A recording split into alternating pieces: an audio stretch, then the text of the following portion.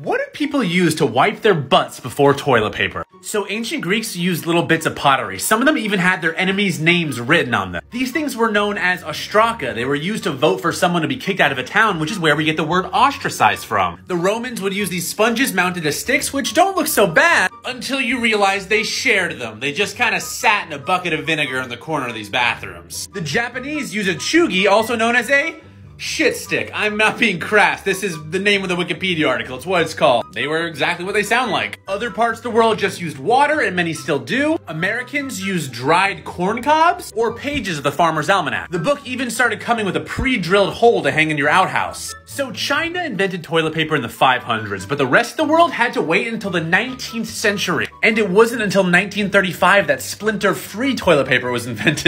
Which, like, splinter-free toilet paper? You're telling me toilet paper used to have splinters in it?